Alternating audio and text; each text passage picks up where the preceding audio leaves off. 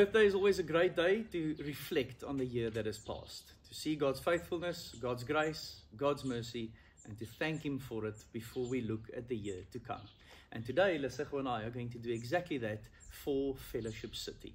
Now look, I know that you guys are not the Philippians, and I know that we are not Paul, but Paul writes to the Philippians in Philippians chapter 1, verse 3 to 6, and he says, I give thanks to my God for every remembrance of you, always praying with joy for all of you in my every prayer, because of your partnership in the gospel. Isn't that a beautiful line?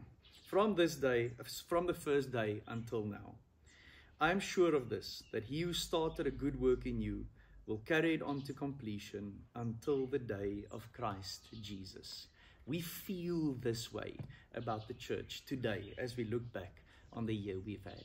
We want to celebrate what God is doing in and through our church. And we thought it'll be an awesome idea to share with you what happened over the past year and why we feel the way we feel. As we started the year, we believed God was giving us a vision that will carry us for the next 3 to 5 years.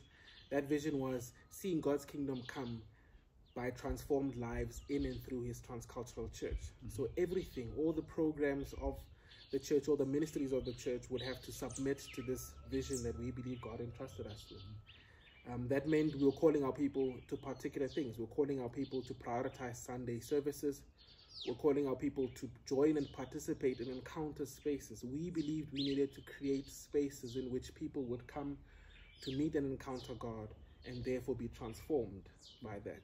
We created encounter worship spaces where we saw lots of people come together to worship God and to meet and encounter God in meaningful ways. We created an encounter weekend, which was a space or a weekend where people could deal with specific things that were stopping them from meeting and encountering God. So we were excited in the beginning of the year, and we were very challenged in the beginning of the year. We were really excited for all of our ministry programs planned out. We were excited that Jake and Rochelle joined our staff team. We were excited to see what God is going to do through our ministry programs.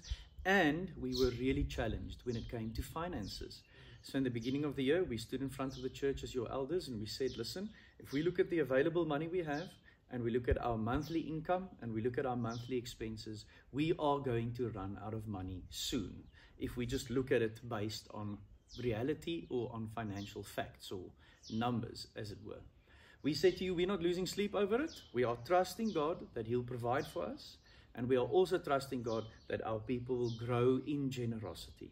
And fam, let me tell you, God has been faithful.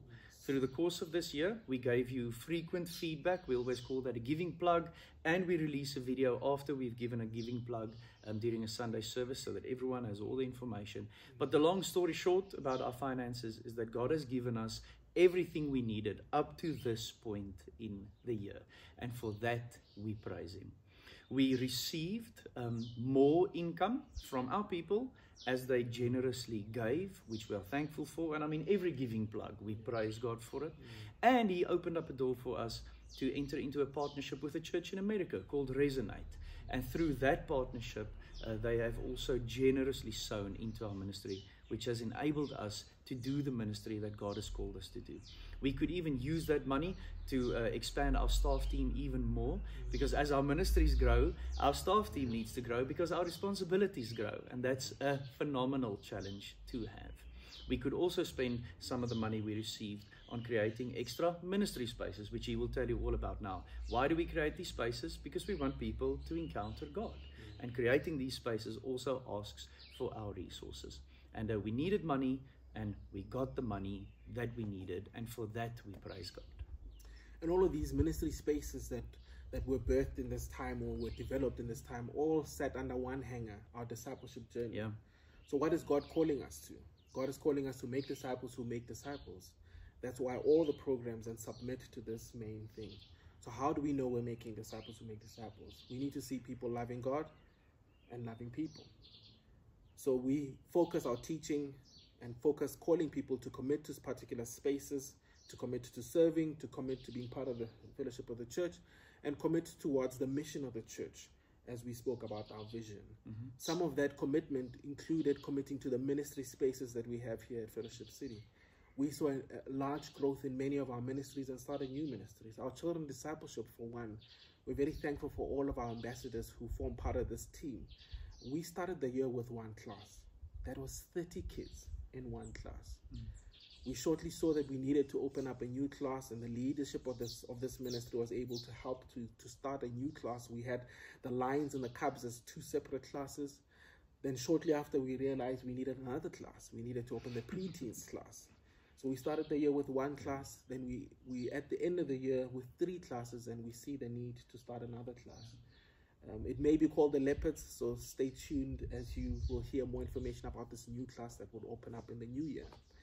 We also had a teens ministry that we had in the previous year, but this year the teens ministry has grown from strength to strength. We have Sunday spaces for our teens to leave the service after worship to go into a place where they're taught, and spaces where they feel seen and known and heard. We also have a Teen Culture Friday space, which happens once a month, where our teens come together to fellowship with one another, have fun, and these spaces have been a great blessing to the teens within our church, as well as our church at large. We also had the young adults ministry, which we formed recently. That is another praise point where we have a space that is geared towards reaching young adults, those between the ages of 18 and 33, single or married with kids. A space for them to do life together, to engage with God's word, and to be prepared to be connected, inspired, and transformed by the gospel. We also have D groups. In the previous year, we piloted 5 D groups. These D groups are basically discipleship groups where 3 or 4 people meet together to study God's word as they do life together. But in this year, we've multiplied to 12 new groups. That is a praise point, a real blessing for our church, or the people of our church, where they can be in spaces where they can learn more about God as they engage the Bible. And we are already looking at opening up more groups as more people desire to be part of our D groups. We also launched growth groups, which is 2 groups that are geared specifically at particular spaces of growth. We launched a marriage growth group and a parenting growth group, and between the 2 groups there's 20 people that form part of these groups, and that's another blessing and praise point. So many reasons of which we can praise the Lord. Our Sonke Women's Ministry has also grown from strength to strength. In this year, regular devotions, monthly devotions in the park have been started, a space where our women are able to gather together to hear from God's word, to be encouraged, to share a breakfast on the go as they grow into women that God would desire them to be. And we've also ended off the year sort of with a big event, a Women's Day event, where our women were able to get together, create crafts, hear from God's word, fellowship with one another, a whole day space in which there was a blessing to all the women of our church. Our men's ministry has also grown from strength to strength, where we have men that gather together, have breakfast once a quarter, and as they do that, what we've seen is many men saying that they didn't think this was a space for them, but once they came, they realized that they could journey with other men as they desire to be men that God has called within the spaces that God has placed them. We launched courses, a space where we teach specific things within modules, and that's also seen people join and participate in these courses. And we've also had leadership development. We've had AQ and PQ. We are a church that believes in the fivefold ministry. We've had the apostles as well as the prophets, those gifted in this particular way, join specific spaces of teaching to learn how to better utilize their gift and how to use the gift that God has entrusted them within the body of the church. And we've seen 16 people combined within these 2 groups, and we've seen these people leave these groups equipped to serve the body of Christ as leaders within the church. You would have seen me smile as Lesego shared all of these things, because I remember all of the meetings we had where we discussed these things. And many of our meetings sounded like this. Guys, we need a new class. Guys, we had a full Sunday. Guys, we really need a new class. And I mean, that was an awesome challenge to have this year. Yeah. And then also we had many meetings in which we said, let's try it. And if it works, we go for it. And if you think of the teens, if you think of the D groups, even if you think of the women's ministry and the men's ministry, so many of the things we said, we feel this is what we're called to do. Let's see if it works. And then we revert back and we meet and we go, it worked. Yeah. We have to launch it and we have to go for it. I feel really blessed if I just reflect on it in that way. This year also saw covenant commitment. You guys might remember that. This was the first time that we had a formal commitment of our church people to our vision, our ministries, and participating in it for a specific period of time. So we asked and we invited everyone to make a commitment for 12 months towards our vision and our ministries. We had a significant number of people make covenant commitment, which we're really thankful for. And we are going to do it again next year, just maybe in a different time. And then our people who committed this year will be able to renew, and people who haven't committed will be able to make a commitment for the first time. And we are very, very excited about that. Not going to tell you all about that now. You're going to have to stay tuned for that one. And then lastly, we praise God for everyone we got to baptize this year. So all the people we saw come to faith and all the people we saw baptized is a sign that faith is alive and well in a church. And we are blessed, and we thank God and we praise Him for the baptisms that we could have seen this year as well.